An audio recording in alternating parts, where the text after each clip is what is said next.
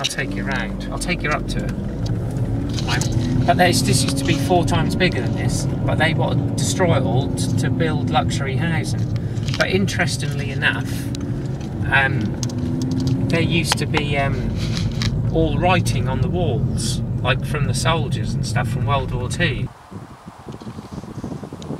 So I used to walk around here, and in the wall there used to be engravings, like hammers and sickles, like communist stuff and German stuff. But this was all for Polish soldiers, and I'll show you there. I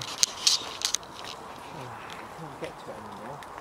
But they all used to be sitting, leaning up against these walls, and there used to be graffiti, like scratched into the bricks. Mm-hmm.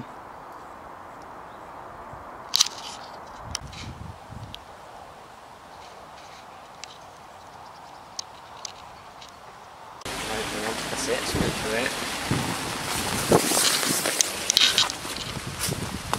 So all here on the left, all on the right is all Polish.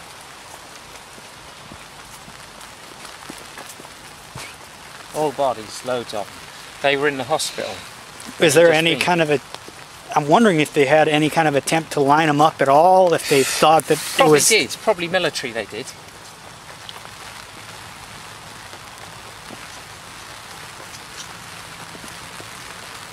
Right, yeah, let's have a look here. Look.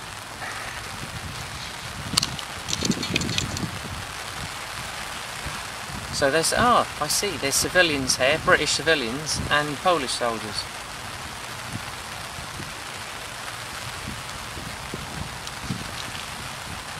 So this stopped after World War II ended? Yeah, but say for instance, when the Russians took over Eastern Europe, a lot of Polish soldiers were here already from the 1939, but some were here long after the war. So the ones that had mental health issues probably were still alive in the 1980s. Oh. They were here from World War II to the 1980s.